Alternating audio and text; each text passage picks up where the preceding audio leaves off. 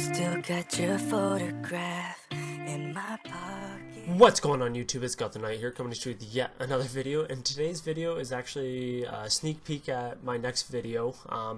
What I'm going to be trying to do is make a console PC. So as a lot of my long-term subscribers are going to know, this is the AMD Sempron 3850. It's a quad-core CPU based off the same architecture that the Xbox One and PS4 are based off. So pretty much what I'm going to do is I'm going to take one of my GTX 970s, I'm going to drop it in here, just due to the fact that it is kind of similar to a GTX 1070 or 1060 and stuff like that, and I just want to see what kind of performance you would get out of games with a processor like this versus a small, even beefy one. I don't really have a non-beefy GPU in the house, unfortunately, and unfortunately I don't have the money to go and buy one at the moment. Otherwise I would pair this up with like a 950 or something like that, just to kind of get an idea, get more of a console-like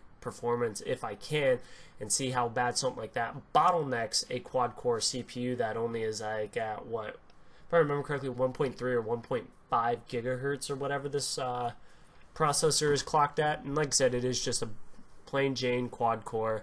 But if you'd like to see that, smack that like button, and if you want to support this build, make sure you go down in the link down in the description.